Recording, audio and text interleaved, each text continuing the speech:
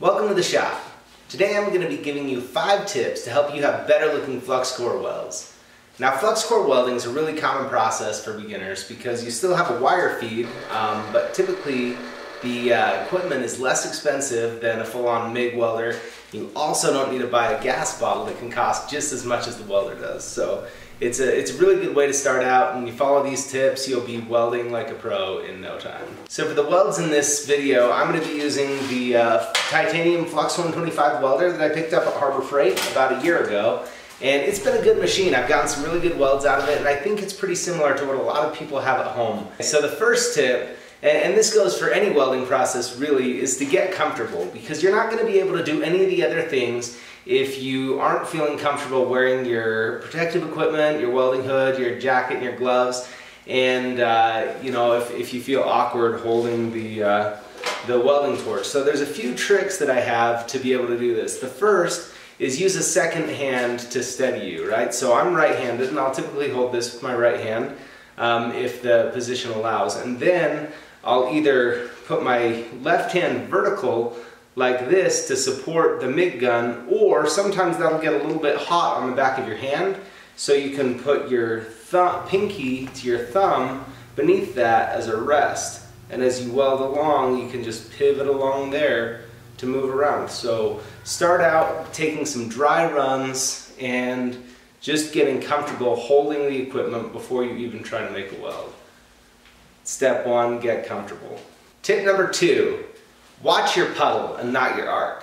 So if you watch when I'm welding here, the way that I have the camera set, you just see a ball of light and smoke, and if that's what you're looking at while you're welding, you're going to have a really hard time getting a nice weld. You need to see the puddle of the molten metal.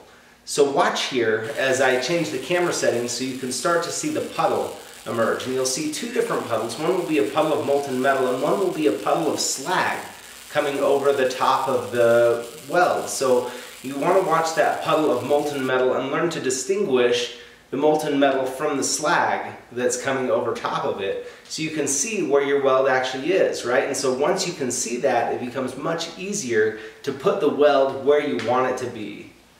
Tip number 2, watch the puddle. Tip number 3, watch your stick out. The stick out is how far the wire sticks out of the contact tip in the MIG gun. And you want to have that about a ½ inch with a machine like this. And what a lot of people will do is they'll tend to, as they weld, they'll move further and further away. And you can watch as I'm welding here, and I'm moving, you know, from where it's running pretty well, further and further away. You can see that the arc is kind of going out, and it's not penetrating into the material very well, because that wire sticking out is acting like a big resistor and reducing the voltage that's actually getting to my material. So you need to be really mindful of your stick out, and this goes back to the first tip of getting comfortable and making sure that before you run a weld, you check and do a dry run to make sure you'll be able to maintain that distance all the way along. Tip number 3, watch your stick out. Tip number 4 is to be mindful of your angle as you're welding, right? And when you're welding with a flux core like this, you need to be dragging most of the time. The one exception is if you're welding vertically, sometimes you can push uphill a little bit. But you know, if you're just starting out, you're probably going to be welding more in the flat and horizontal position. And what you'll want to do is, as you weld, let's say you were welding this butt joint right here, you would be vertical into the plate, and then you would drag along like this. Now if you're welding this T-joint, you'd want to be 45 degrees into there, and then you'd also want to drag by about 10 degrees.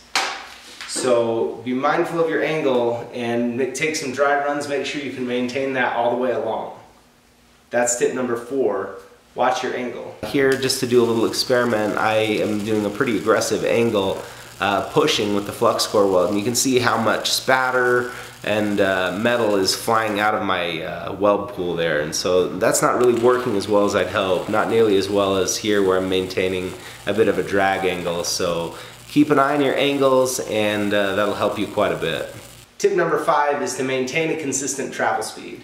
Now when I'm welding, I'll usually make some movement with the welding gun to help me to see where the joint is and to fill the joint in. And so you can see as I'm welding here, I'm weaving back and forth just a little bit. I'll weave less with a flux core welder than I would with a MIG welder. You can also run stringer beads a lot of the time where you'll just run all the way across straight, but I think adding a little movement to this is helpful. So as you weld along, maintain a nice consistent speed and you'll come out with a bead that's equally nice. Okay, so these 5 tips, these are the very basics, and if you master these basics, your welds are going to look great. So get out there, give it a try, and we'll see you next time.